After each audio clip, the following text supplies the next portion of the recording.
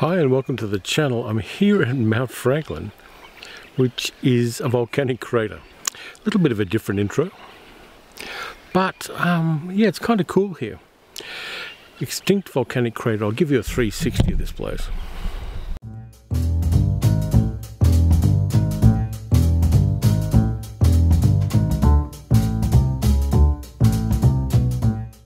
Which is kind of cool. I've been out looking for second-hand DVDs and I found some. So part of what I'm going to do in this video is show you the haul I've got. There's one incredibly problematic thing that I bought, which I'm going to share with you anyway. Let me know what you think. It's a little sketchy, but we'll see how we go. It's winter and I'm in a volcano, and more when I get back home.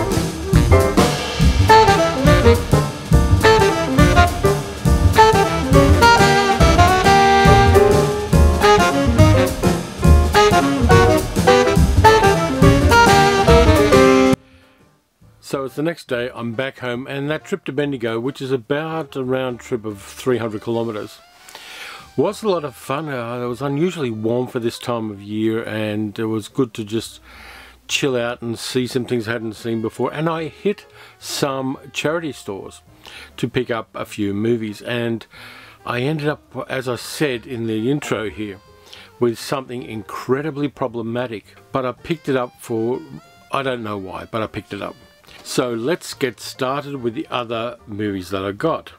I'm not a big fan of live action Disney films from the 60s and 70s for a number of reasons, most of which have to do with having seen them in the 60s and 70s. But this one was $1, so I thought I'd pick it up. It's a weird little piece of movie. Cost $8 million to make, which wasn't a small change in 1974 when it came out. There's a little thing called Island at the Top of the World, which is a Disney movie which, in spite of the fact that the budget was okay, seems to have some very ordinary actors in it. The main star of it's an American called David Hartman, who has zero charisma, zero acting ability, and kind of scary teeth.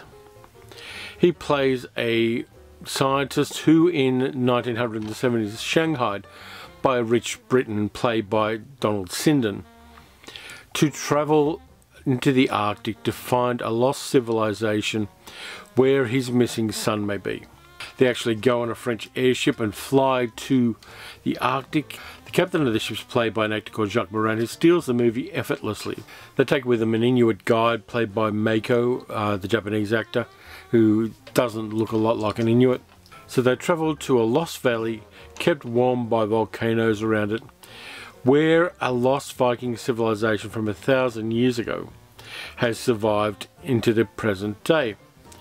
Now, this movie was based on a novel, and the novel was kind of okay according to most people. But the movie's got so many problems. First of all, the special effects, even for 1974, are what we in the trade call shitty. There's just so many things wrong with the special effects in this movie that you could have got away with in the 50s and maybe the early 1960s, but by 1974 it's low class stuff. And I know that they spent a bit of money on it, and the little airship they've got looks kind of cool, and it's got that kind of retro, slightly steampunky feel to it. And basically this is the same kind of stuff that Hollywood was doing 30-40 years before in the jungles of Africa. It's a really bad movie. I watched it last night, and it's going on my list of bad movies. I think I've seen it before, maybe in the 1970s I saw it.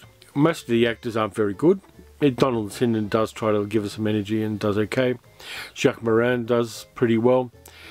But in general the acting is not very good. And all of the people from the Viking civilization are a whole bunch of Scandinavian actors, and some of them are speaking Icelandic, and some of them are speaking Danish, and some of them are speaking Norwegian, and some are speaking Swedish. It's a bit of a hodgepodge there to anybody who knows their Scandinavian languages. It was directed by Robert Stevenson, who'd done a whole bunch of things for Disney before. Man, here's the thing, the screenplay is by John Whedon, who's the grandfather of Josh Whedon. So the Whedon dynasty is, at this stage of things, not looking too good. It says on the front, Walt Disney Family Collection, which should have been a red flag for me, but it wasn't. I kind of regret watching it. It used to be owned by somebody called Dot, because their name's on the front of the disc. But these things are going for like 12 to 15 bucks each on eBay at the moment. And I paid $1 for it. It was actually up in Bendigo at a place called Kangaroo Flat, which is one of the suburbs of Bendigo. And I just happened to be passing a charity store, popped in and picked up that. And yeah, for $1 it's worth it. If you pay anything more than $1 for it, you're probably getting ripped off. So that was the first thing I got. Then I paid $2 for this one because it's a classic James Cagney movie. When was it? Does it say what year it's from? It was written by Henry Hathaway. Pretty good cast. James Cagney, Richard Conte, Frank Lattimore, Walter Abel, Sam Jaffe.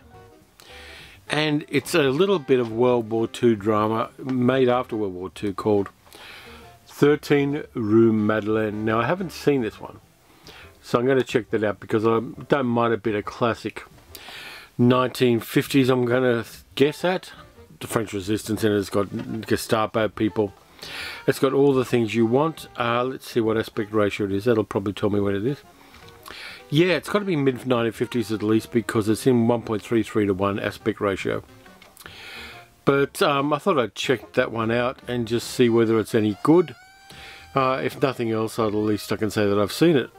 Yeah, $2 for that one, which, you know, you're going to take a punt on a classic Hollywood film for $2. I mean, at the moment around here, a double espresso will cost me $4 to $4.50. And I know Sally keeps telling me not to compare things to the price of coffee, but in this case it's kind of relevant. Third one is a bit of a blind buy. Know nothing about it, and I doubt if many other people do. But the stars of the movie are what got me involved in this one. Probably from the 1970s. Cinematography was by Gary Graver, which is kind of interesting. And it's something with starring Roddy McDowall and Stella Stevens. Star Hunter. Now let me know if you want me to review this one because I know nothing at all about it. It came out, it doesn't say the year, but I'm not even going to read the back blurb. I want to go into this one as cold as possible. I know it's about aliens landing in Los Angeles, but apart from that, I know nothing about it. And I'm going to check it out because of Roddy McDowall and Stella Stevens being in it. I'm probably going to be disappointed, to be honest with you, but again, it's going to be a little bit of fun, and maybe it can be put into a worst of the year compilation I'm going to do at the end of the year. I'm going to do my best first watches of the year, my best rewatches of the year, and my worst first watches of the year toward the end of 2022. So let's see how we go with that. Again, this one was $2. Again, I'm going to take a chance on it for $2. Now these things I picked up a while back, but I wanted to talk about them. This is an interesting film which I don't think got enough love when it came out about a decade or so ago. Based on a Robert E. Howard character, it's James Purefoy and Solomon Kane. Now this one I recommend. I watched it a while back, and I think it's an honest adaptation of the original pulp stories that Robert E. Howard wrote. And it's a fantasy film that's got a little bit of guts to it. It's got a little bit of toughness to it. And it is well made. So I'm going to rewatch that. I'm going to put it into a video at some stage in the future. But this one I got 2 for $5 at a market. And for $2.50 again. Not a bad buy. And I'm going to enjoy that, I think.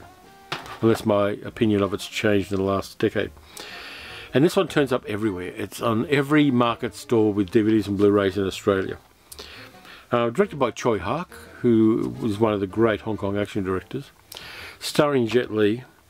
It's a little bit of a kind of superhero vigilante kind of thing called Black Mask. Now I know I've seen this one, but I don't remember anything about it. I may even have seen it on VHS back in the day. But I'm going to give it a go. It says, an eye-popping John Woo style action extravaganza. Now if any one of those words is right, it's going to be a great thing, apart from the John part. I'm going to check that one out again. There's a lot of this DVD stuff coming out in second-hand places. People are getting rid of their physical media, which is great for a lot of us. But a lot of the physical media that's turning up in the charity shops around here are things like season 5 of Friends, and kind of the lesser things, the very mundane and ordinary kind of videos and TV series. There's a lot of Kevin Spacey's House of Cards out there going very, very cheaply for some reason. Yeah, physical media, people are just getting dispatched with, and it's becoming very niche. It's becoming boutique, which is why Umbrella and Imprint and all of those companies are doing quite well, kind of micro-targeting physical media collectors. But a lot of people are ditching their physical media, or else they're dying, and their relatives are leaving it to charity stores. But I found something when I was in Bendigo, which was eye-popping. Now, occasionally Laserdiscs turn up in charity stores here, which is kind of odd because Laserdiscs didn't really catch on very well in Australia. There weren't any native pressings. The ones that we got here were crazily expensive, and even though the quality was better than VHS, it was still a problematic and kind of kludgy format. And I don't have a Laserdisc player, but I bought something for $5. 2 Laserdiscs from the 1940s, which are racist. Now, some people are going to disagree. I'm going to get a lot of comments where people are going, no, it's not racist. It was considered okay at the time, but it's not racist. It's just honouring the past of showbiz, all that kind of crap. But not going to enter into this one. So it cost me $5, but if you look at the back of it, there's a sticker there that says, and I'll try to get it in focus, $95. This thing cost $95 when it first came out in Australia, and I picked it up for $5. It says Columbia Classics, and it stars Larry Parks and Evelyn Keyes.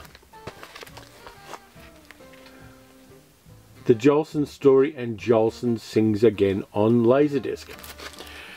And there's a lot of blackface in it, which is why it's racist. The weird thing is I've never actually looked at Laserdiscs very much. There are pretty copious liner notes on this one, with a lot of detail in it. And yeah, the light's shining on it because I haven't taken off. Actually, I will take off this cover now that I've shown you the $95 sticker, so it's easier to show you things. So yeah, there's lots of liner notes on it. And I don't have a way of playing it. I'm not sure I'd watch it if I did, because it would kind of raise my blood pressure, which I'm trying to lower at the moment. It says, splashily expert piece of entertainment, better than the first time. That's a Llewellyn Parsons talking about Joelson Sings Again. Wonder why they never remade these movies. But yeah, I'm trying to work out why I got this, why I picked it up, why I bought it. Simple answer, I have no idea. Maybe to get it off the market, to stop somebody who thinks it's blackface is okay from buying it. I'm not sure, but I'm going to keep it here in the zone of movies, and I'm not going to like it being here. I don't like destroying movies, so I'm not going to do anything dramatic with this with these Laserdiscs. Weird thing is, I did check it up on eBay, and these are going from anywhere from $60 to about $30. So you know, $5 was a very reasonable price if I wanted to pass it on through selling it online, and if anybody of course wants to buy it. But no, not this time around. I can understand the historical context of these films. I can understand why people liked them at the time. They were very, very popular. In fact, it gets mentioned in the first of the anthology series that George R.R. Martin produced, Wild Cards. One of the characters, Jet Boy, his last words were, "I can't die yet, I haven't seen the Joelson Story." That was in 1946. But I'm feeling very, very kind of congested mentally and morally about owning these movies. But I've got them now. I'm going to put them away there. They're going to be part of the archive. But yeah, I know some people are going to disagree in the comments. I'm kind of braced for that.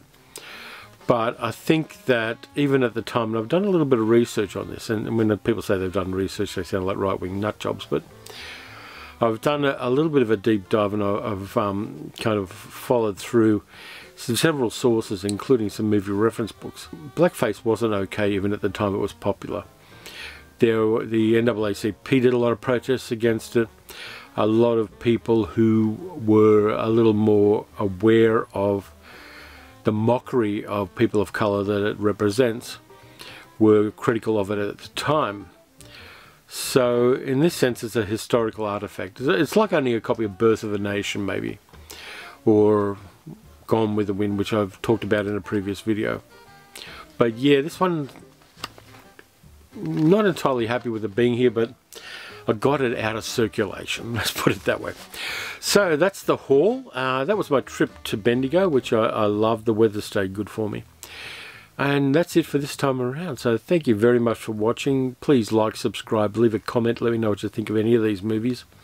You can also support the channel financially by going to patreon.com/paleocinema. I'm posting written reviews of movies up on that site. I just did a review of Jurassic Park Dominion, which is that was fun to review, even though it's not the best movie.